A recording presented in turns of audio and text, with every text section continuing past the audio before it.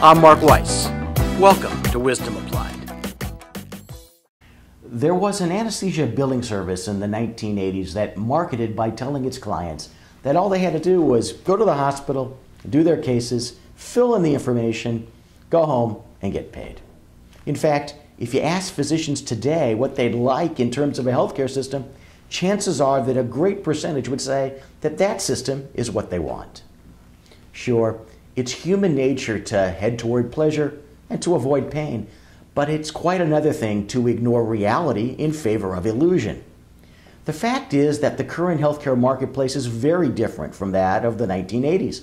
In fact, even in the 1980s, that billing service's marketing manifesto was completely ludicrous.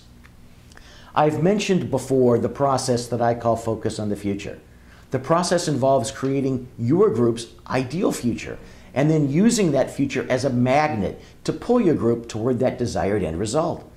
But equally important to understand, the process begins with telling the truth about your group's current condition in all regards, from relationships within and without the group, from all of its assets to all of its liabilities. That specific truth of your group, combined with the truth of its specific external situation, from the financial condition and aspiration of the hospitals at which you practice, to the demographic trends of the community, to the impact on your group of the national healthcare debate, all combine to create your group's current situation, which, in terms of your group's transformation, serves as raw material. So, as opposed to an idealized return to the past, a la the 1980s Billing Service Manifesto, which was undoubtedly even then an idealized present, focusing on the future and its required telling of the truth necessitates acceptance.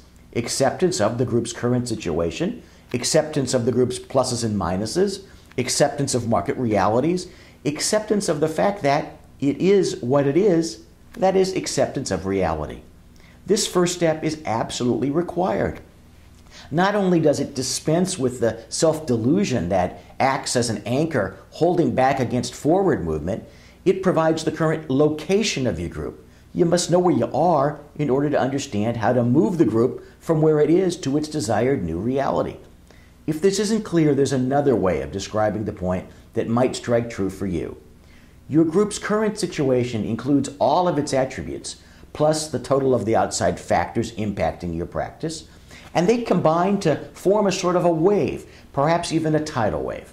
Now, you can push as hard as you possibly can, but that tide will always win in the long run, and if that's your strategy, you will always lose.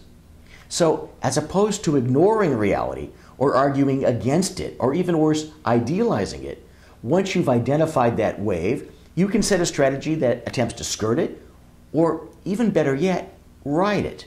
No one can deny that the trends impacting medical practice induce fear, but there's also tremendous opportunity within and as a result of those trends. And that opportunity is available for those who understand the need to not only simply be buffeted, but to navigate. In conclusion, groups often hold themselves back by having no strategy, no overriding strategy, and no specific business strategy.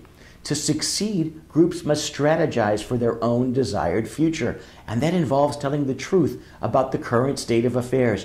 Anything less is delusion, and that will lead to disaster. It is what it is. It will always be what it will be. Always. For complimentary resources, including articles and our monthly newsletter, the Advisory E-Alert, visit advisorylawgroup.com.